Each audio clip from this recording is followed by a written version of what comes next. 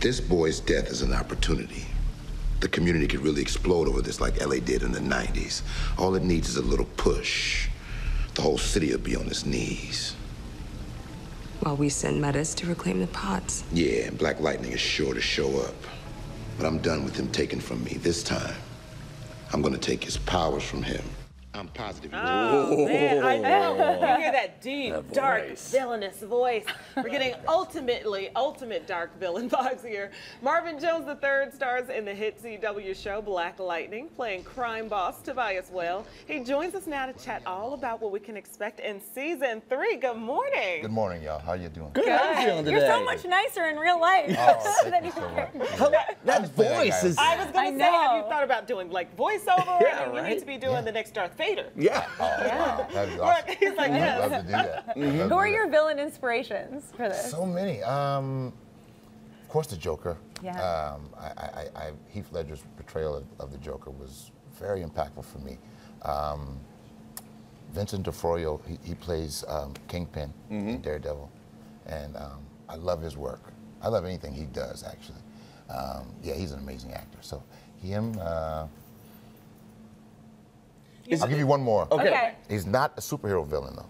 Who's a villain? Nino Brown. Oh. New Jack City. Yeah, Nino I see Brown, where you're one of going my with that favorite. one. Okay, Yeah. but I want to ask I guess I want to ask, how do you not let it take over yourself too much? Yeah. That's what they say with Heath Ledger, that the role took over his life. I mean, do you ever feel like there's a battle there? It can be.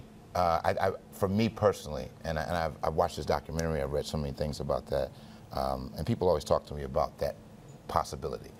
For me, to be quite honest, I keep my relationship vertical with the Father, with God, and I make sure that I balance out.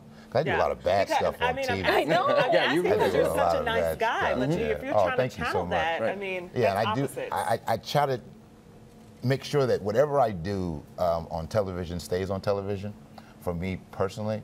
And while I'm working, while I'm filming, in the process of filming, again, like I say, I try to make sure I balance my spirit out, you know, and I make sure that I am centered as a man, Marvin Jones, and then I can go and it gives me the authority, knowing who I am and where I am, spiritually, mentally, you know, emotionally, everything. Gives me the authority to play this heinous character on television. That's so interesting. Your history is fascinating too, because you started in music as a rapper, and that's really what you've really built your career on, and then you pivoted into the acting role. That's not the easiest transition in the world. Not at all, not at all. I mean, we've seen it done, and it's been done successfully for quite some time now.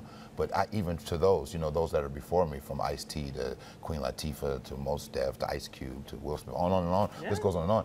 But for them, even them, I've watched, and it wasn't easy for them, you know, but it was something that they stayed with, something that I have to stay with.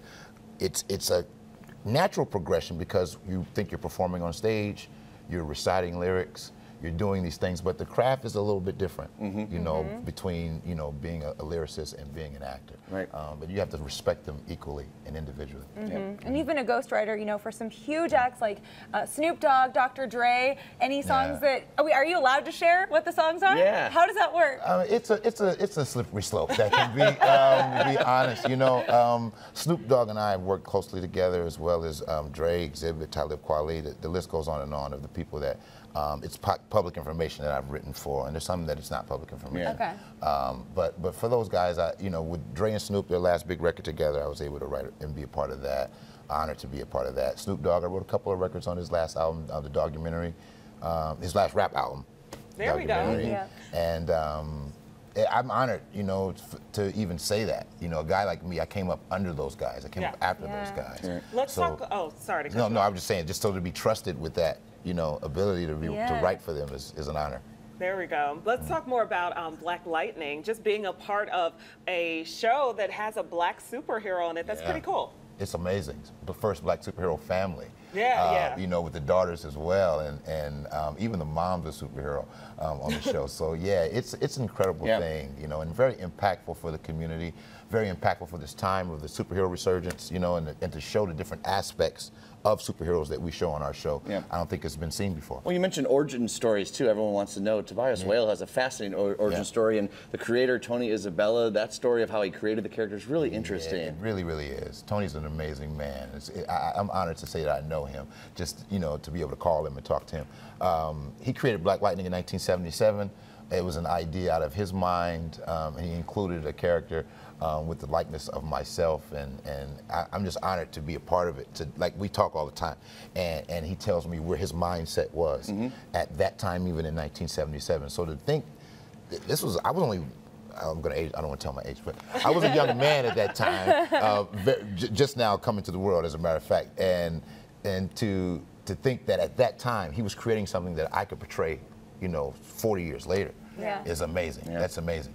Yeah. All right, well, we're going to have plenty more with you, Marvin. You ain't going anywhere quite yet. I'm here. And of course, you can keep up with Marvin Jones III on social media. Plus, this Saturday, tomorrow, he's going to be joining us, the Jam, the Youth, CW26, everybody at the Bud Billiken Parade. Kicks off at 10 a.m. You want to come out with us and have a good time. But again, Blacklightning, of course, returns for its 3rd season on October 7th. You can catch it on Chicago's new home for the CW, CW26.